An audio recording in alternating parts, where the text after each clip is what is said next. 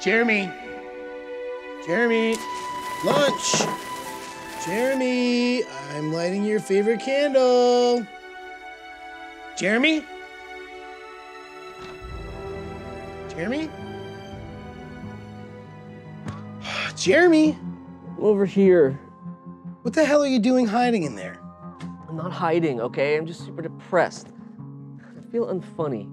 Dude, come on, you know you're funny. Listen, I made some sloppy Jeremys out there. Don't patronize me. They're not called sloppy Jeremys. They're called sloppy Joes. Everybody knows they're sloppy Joes. Hey, relax, man. It's a joke, man. You know about jokes? No, I don't. That's the whole thing. Is I lost it. I don't. All right, listen, we've all been there, all right? And I know what to do. We're gonna clean up your room, because it smells like farts and tears in here.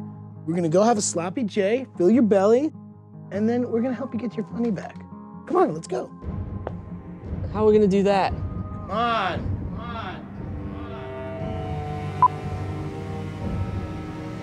I know what you're thinking. You're probably saying to yourself, who the hell is this handsome man? He looks like he could be on the movies. Why the hell is he wasting his time dicking around with some sad sack who probably doesn't want his services anyway? Well, truth be told, I could be in the movies. I do have a perfect jawline, but I choose for a nominal fee to be here, to try to get your funny back. Now, this is not gonna be an easy road. There's gonna be some bumps along the way. There might even be some heartache. But if you trust me, then maybe, just maybe, we can find your funny again. Are you with me? That's good enough. Come on, Cherry Red.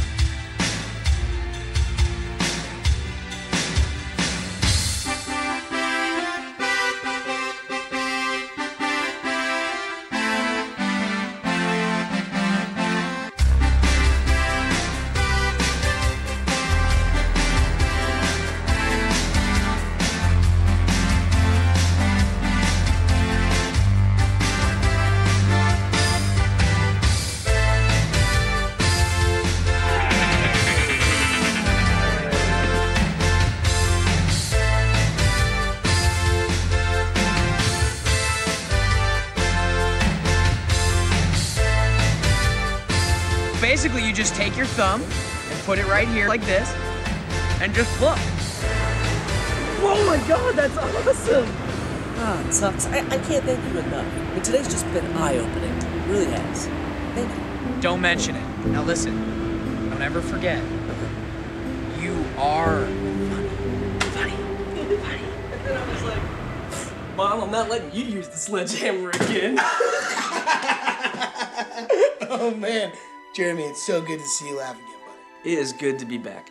I can't thank you enough. And don't forget about this guy. I just wish we could have hung out a little more, you know? Yeah, it's just sort of like he disappeared. Yeah, it was like that. And he was gone. Just hold on a second, baby. I need a new dental dam. This one's worn through. Hey, what are you ding-dongs doing? Who's that guy? Oh, that's my buddy Tucker. Jeremy over there was feeling a little bit unfunny, so he helped him get his funny back. Wait, are you serious? Yeah, why is that so hard to believe? Because Jeremy's not funny. He's never been funny. The reason he was feeling unfunny today is because he's always unfunny. But that's just not true. I mean, tell him, Jeremy? So what you're saying is... What I'm saying is the greatest trick Jeremy ever pulled was convincing the world that he was funny.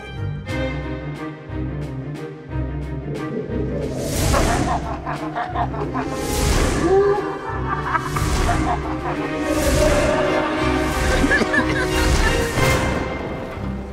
are not funny. You're unfunny. Convince me. Tell me every Back when I was in that barbershop quartet in Skokie, Illinois. You unfunny? Come on, man. Kobayashi. I'm not hiding. Jeremy.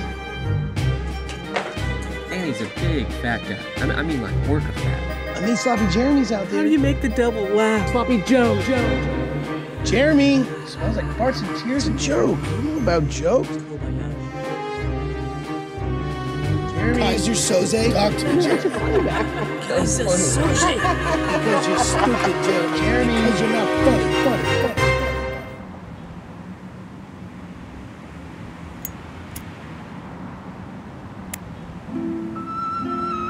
After that, my guess is you'll never hear from him again.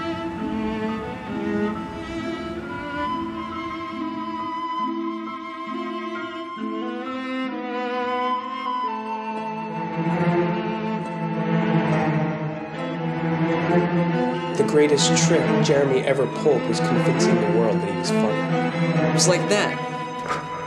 And he was gone.